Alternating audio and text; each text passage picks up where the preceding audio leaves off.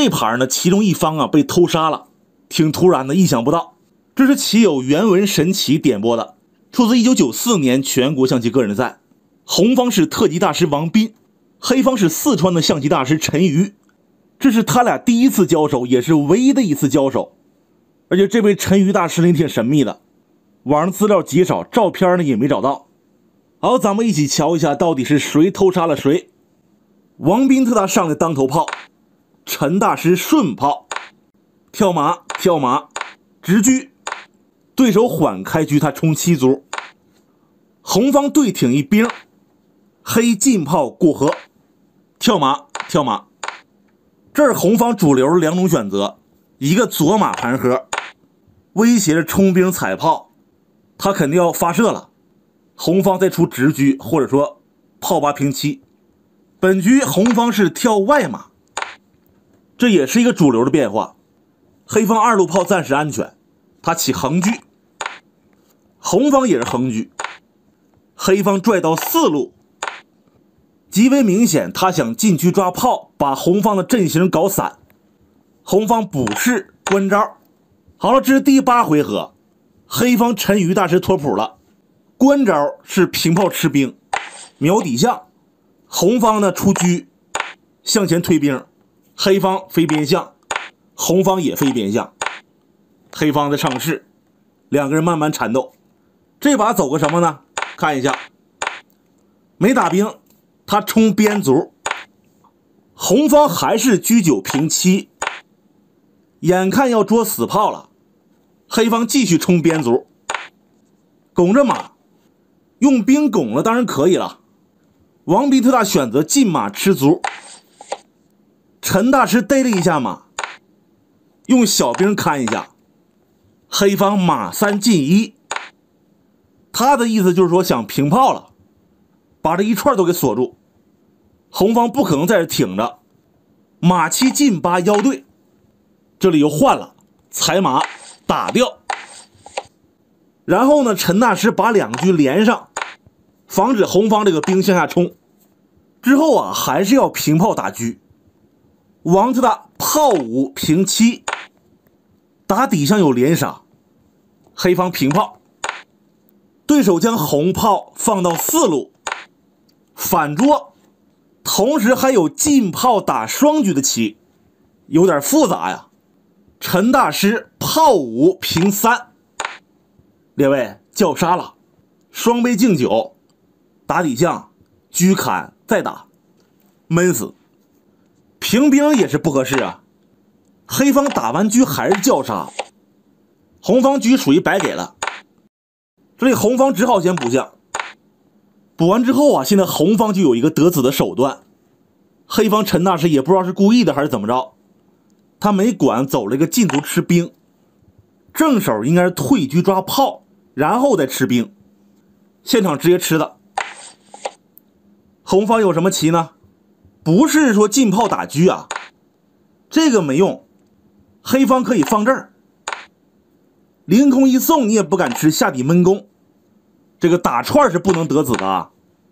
王斌特大走进兵拱双，哎，是这么得子的。如果吃了，红方有一个倒挂金钩啊，前后包抄。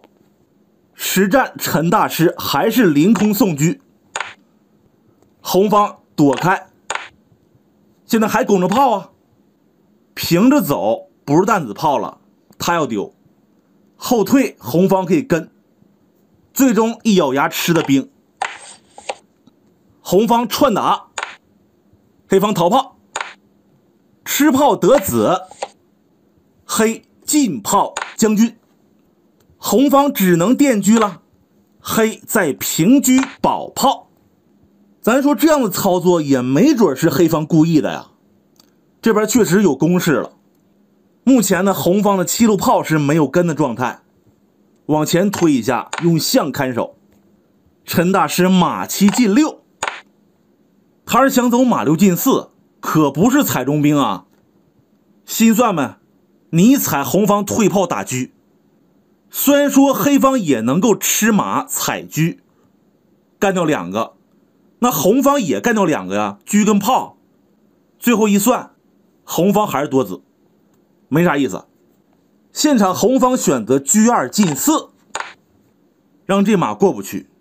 那现在他更不能踩中兵了，先走一个车3平4，红退炮打车，躲开，红旗冲兵活马，黑方上士不管，冲兵过河，进马过河，要踩中象了。红进一步打车，松开象腿儿，十分的合理。黑方逃开，红方车2平4，摆好造型，未来呢可以朝上跳马。黑方出个老将，给人一种示弱的感觉。其实这步是个妙手啊，暗藏杀机呀，杀鹅也行。王斌他也是丝毫没有察觉呀。正招应该是出老帅，现场走个马3进2，想去进攻，结果老家没了。此刻黑方使出一招大刀剜心，这一下就入局了。王特大都懵了，研究了一下，最后是出老帅。那要是吃车呢？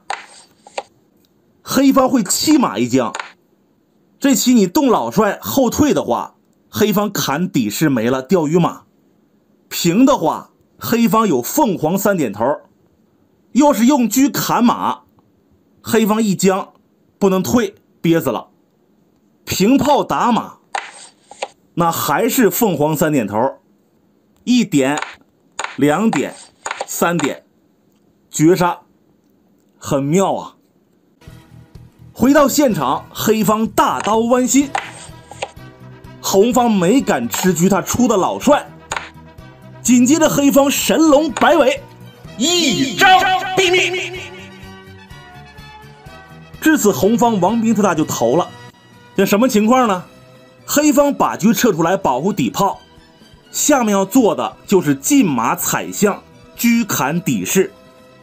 红方只此一步就是平帅，意思就是说黑方踩象不带将了，那样红方可多出一招平炮反将，黑方可不合适了。